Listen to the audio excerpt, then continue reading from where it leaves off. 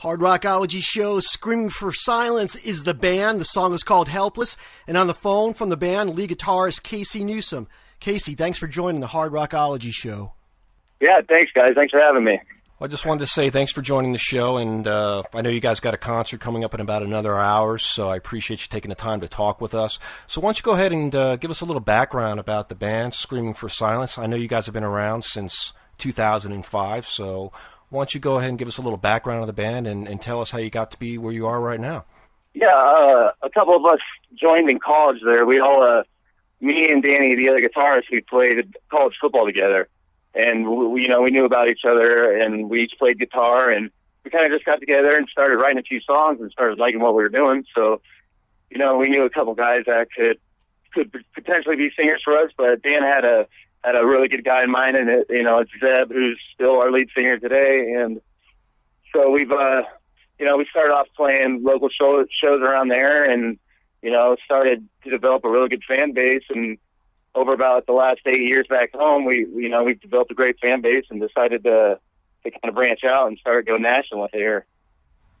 Well, you say starting to go national, so I know originally you guys are from the Midwest. Whereabouts in the Midwest are you guys originally from? We're located out of Omaha, Nebraska. Okay, so you guys started off... That's home base for us, yep.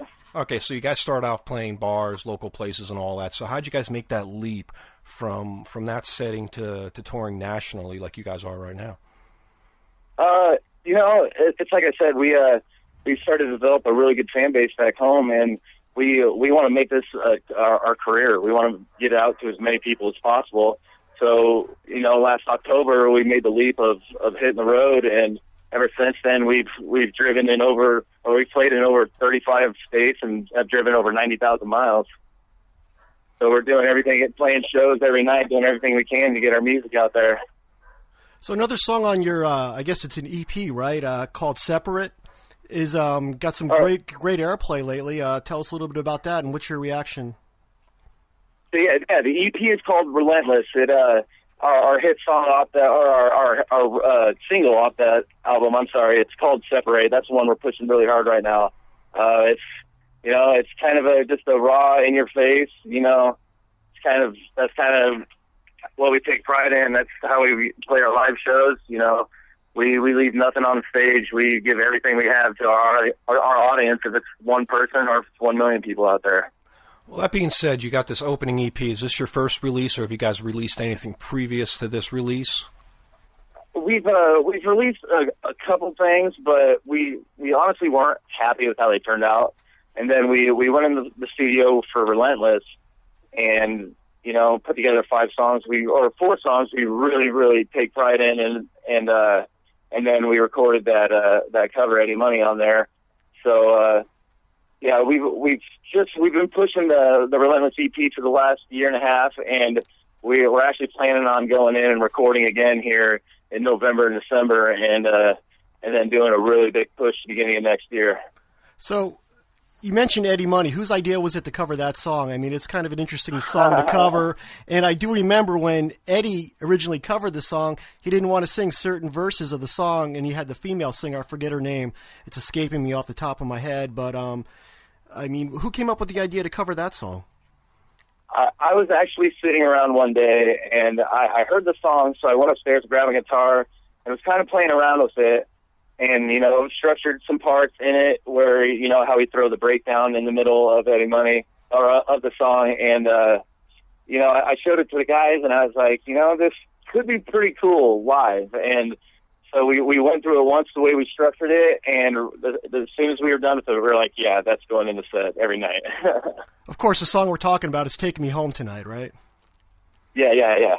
Okay. Yeah, I could see that working, right, Matt, at a show. I mean, these guys playing that song, it could work. I mean, you got it's...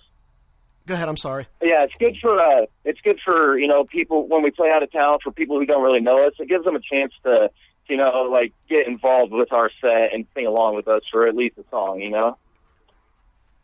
Exactly. I know exactly what you're talking about. And sometimes you just need to get that cover song in there, a song that most people out there are familiar with, and then that lures them. I guess it just brings Chicks them in. love that song. Well, the chicks love the song, and it brings them in there, and you guys bring that new metal sound to it, which I actually kind of like. I mean, I love when a band can take a song, especially a song like that, and make it their own, which I think you guys have done with this particular track.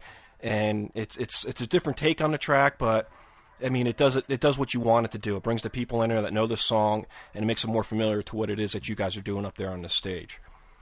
Yep, exactly. Thank you, man. Yeah. No, yeah, you nailed it there. Exactly, and I have to ask you because you guys just released this EP, last year, correct? Yep, almost a year ago to the day, yeah. Yeah, almost a year ago, and I'm going to go back a little bit in time, back to 2008, when you guys actually got on the main stage at the Rock the Ink Festival in Providence, Rhode Island. And just so people out there understand this, you guys were on the main stage with Godsmack, Killswitch Engage, and All That Remains. How did you guys get on the main stage without not even releasing anything yet? So that must have been quite an accomplishment for you guys.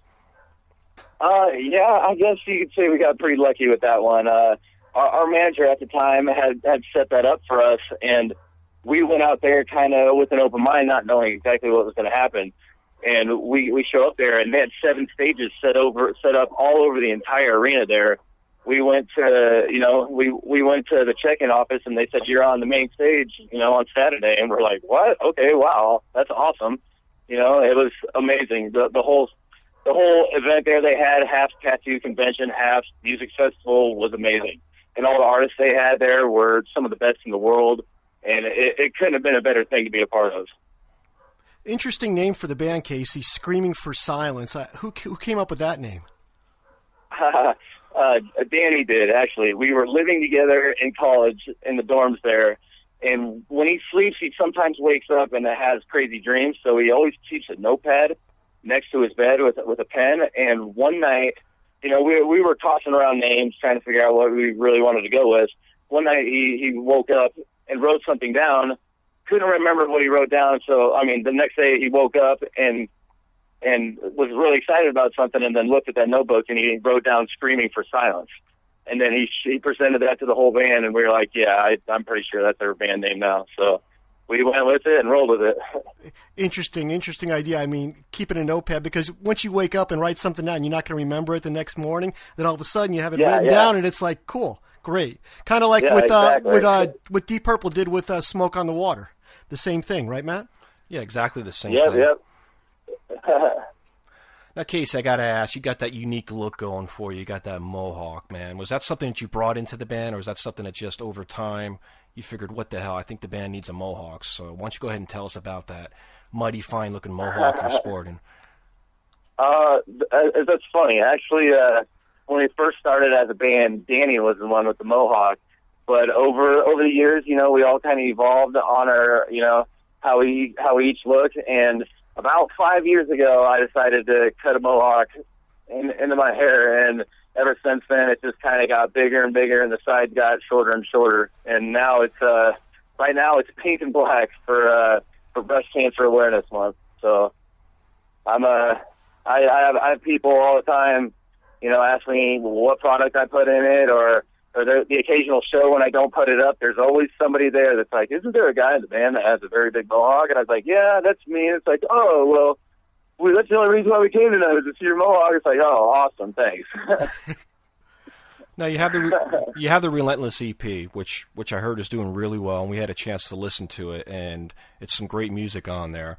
Now, have you guys been writing some new material for maybe a long play album coming maybe in the future sometime? Yep. We have new material right now as we speak that we're kind of touching up right now, and we're going in the studio here at the end of the year, and we're still trying to throw together if we're going to do a full length EP or a full length album or another 5 or 6 song EP. But there's definitely new music coming your way for sure.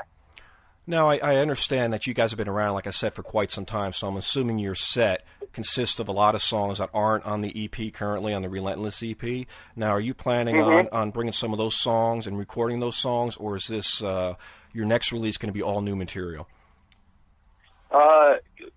I think we might redo one. There's one we recorded a long time ago, and we just weren't happy with how it came out. And I think we are going to try to redo one of those, and then we'll do probably another handful of new songs of all brand new material. So, Casey, what's the writing process for the band? How does that go about? What usually happens is me and Dan kind of structure the base of guitars on top of, or guitars for the music, and then I kind of have an idea of how the drums go, and I present it to Matt, our drummer, and he takes it and kind of puts his little twist on it, and then we get a whole foundation for the music, and then we come back in and we put lyrics on top of it.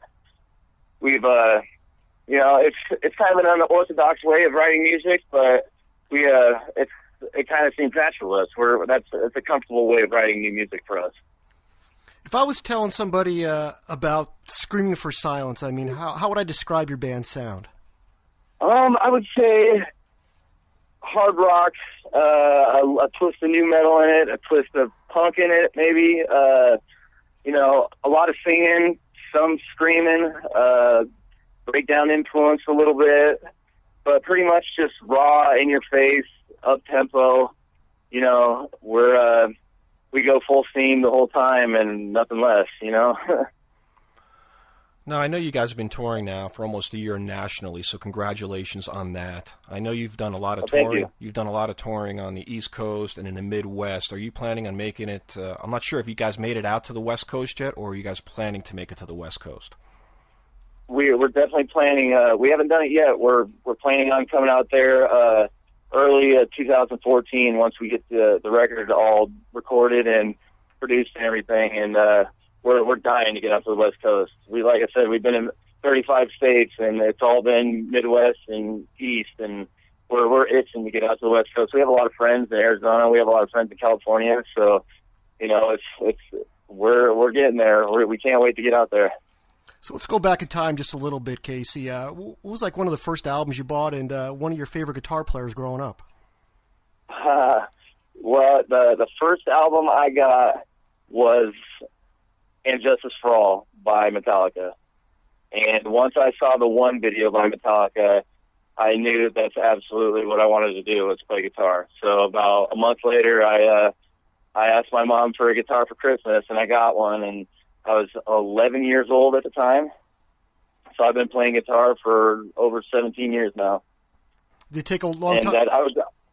Go ahead. What's that? I said, did it take a long time for you to pick it up, or was it just like you picked it up right away with no problem? Yeah, the first couple of years, it started off real slow.